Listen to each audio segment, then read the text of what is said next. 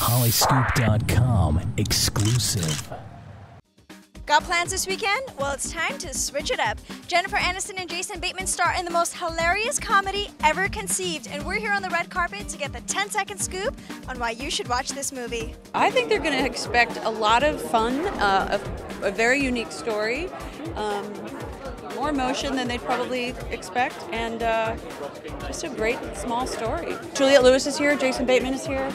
Oh gosh, I think Patrick Wilson's here. I think there might be a movie premiere going on. That's my hunch. It's a romantic comedy, I suppose, that doesn't try too hard to be overly romantic or overly comedic. It's very left of center. It's a little shocking at times, very comforting at other times, and it's just very current. I'm having a baby. You're pregnant?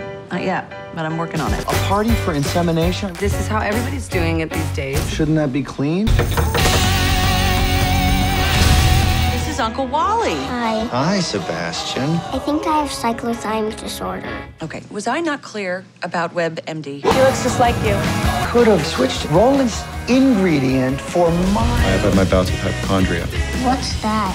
thinking that you have diseases that you don't really have. Oh my god, I have that. I think her vibe, my energy, I just try to give her strength and support in the movie, and I think it works out. I grew up watching her on Friends. I mean, and she is that person. Very sweet, very just heartwarming, welcoming. I mean, I got on set and she was great. So we had a lot of fun, and total sweetheart. She's the girl next door. In 10 seconds, can you tell everyone why they have to watch this movie? It's super funny, it's smart, it's moving, it's an amazing chemistry between Jason Bateman and Jennifer Aniston, and she's never been better, and he's a complete debut of just an amazing role. It's an unusual take on that good old-fashioned love story, and it's funny. And you have Jason Bateman and Jennifer Aniston, and it's a nice, really good cast. Hey, this is Scott Elrod, and that's the scoop from Hollyscoop.